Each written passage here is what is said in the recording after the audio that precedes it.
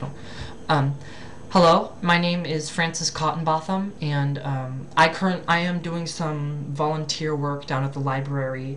My parents said it would be good for me, or whatever, and I'm going to be auditioning for the role of town historian.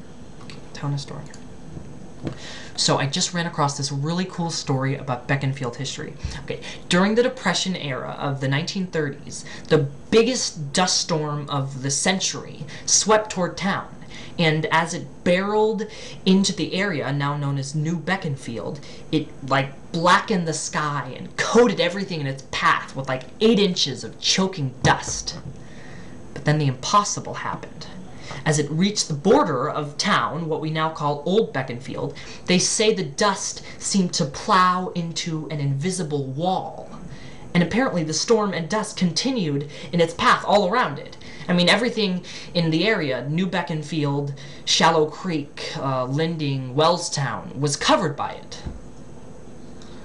But when all was said and done, Old Beckinfield was dust-free.